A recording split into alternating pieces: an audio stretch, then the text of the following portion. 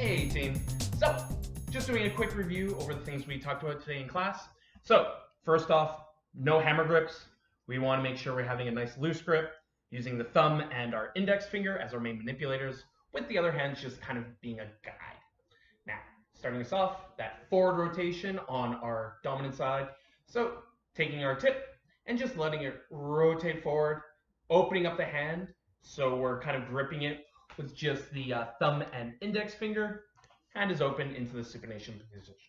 From here, letting that momentum continuing on, we rotate the wrist, close the hand, and we're back into our starting position. That again, so, boop. So open, close, open, close. And we did this also on the left side. Same thing. Letting it travel forward, opening our hands, closing our hand up, bringing it back to that first position. Not only that, we did it in reverse. So for that one, taking our tip, letting it drop behind ourselves, rotating backwards, opening up that hand again, and then closing. And again, all of these are a lot easier when you do them with momentum, because you can let the weight of the weapon do all the work for you. Continuing on, the next thing that we did was doing our figure eights. So starting again from that tip, we're going to take our tip, taking it across our body to our opposite hip, dropping it nice and low, bringing our hand across, almost into that parry 1 of position, flicking our hand up, so now we're in a parry of 4, then we're going to open our hand up, dropping our hand across to a parry of 8 position, before we close our hand, just like we were doing on those rotations before, back into our original starting position of parry of 3. So, doing that with some fluidity, we have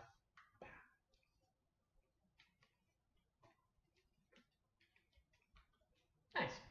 We also did this in reverse. So, from the tip, we're going to go back, coming into that parry of 8, and what some of you are finding a more visually easily thing to think about, diagonal cuts. And then we drop on the other side, diagonal. So we're almost doing rising diagonal cuts as we're doing these backwards figure eights. Final one that we did today was the snake flare. So from here, we started it with starting our swords on our back.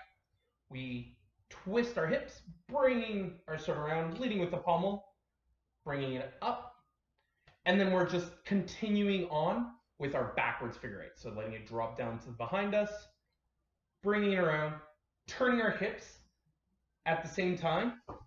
We're rotating our wrists over, so the back of our hand is facing down the floor, bringing our hand up, and then using our hips to untwist ourselves and bringing us back around. Backwards hip, rotate, flick off. Now, what we also were saying is that you can add some of these flares that we were doing earlier into this one mega one. So we can also do some forward rotations into some figure eights, into our snakes. And you'll notice that when I'm going into my snake, I'm actually doing one extra rotation before going into it. You don't have to. It's just adding that extra bit of flair.